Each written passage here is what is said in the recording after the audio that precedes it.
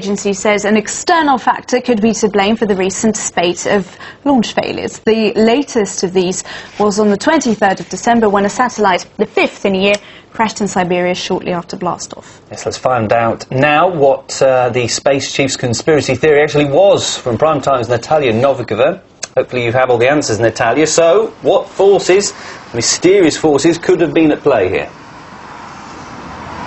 Well, first of all, if you think about it, it is quite odd. And in just slightly over a year, there's been already 5 failed space flights, and those include fallen GLONASS navigation systems, Progress cargo carrier, Phobos-Grunt orbiter, and now this. Now, according to the head of Roscosmos, he hinted that there could be an unknown impact imposed on all of those spacecraft during the time when they go through a territory that's overshadowed and invisible to Russian radars. He didn't point a finger at anyone in particular, but he said that such technologies do exist, and he does not exclude a possibility of a third party being involved. Now, to exclude such situations in the future, he said that by the year 2013, Russia will be able to track down its spacecrafts in real time, thanks to new technologies that will be introduced. Okay, can you just please remind us of the launch failures that we mentioned earlier? Well, in December 2010, 3 Russian satellites, GLONASS, fell down in the Pacific Ocean somewhere near Hawaii due to apparently a malfunction of the rocket that was taking them into space. November last year, Phobos-Grooont orbiter was launched from Baikonur. Now, the mission was to deliver samples of ground of Phobos, which is one of the moons of Mars, back to Earth.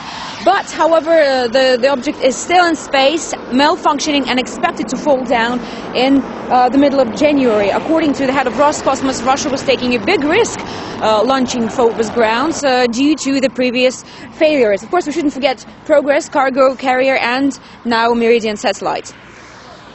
Yeah, I'm curious as to what the space chief meant by external forces, whether it means another country, and perhaps even little green men, who knows. But perhaps he's just trying to distract more attention away from the most recent crash, the Meridian satellite. Any more information on what caused that?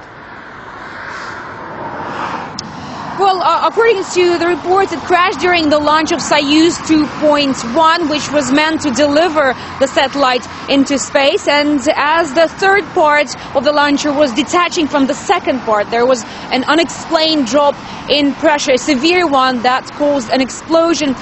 So the satellite fell over Siberia. Its parts crashed into a small city near Novosibirsk, the capital of the region, and it really looks like people living in Siberia should start really be thinking about some serious head protection, perhaps even wearing helmets, as unexpected objects keep falling down on them from the sky. Right. As the Russian Space Agency blames recent failures on external factors, with all the latest, that's our correspondent Natalia Novikova. Thank you.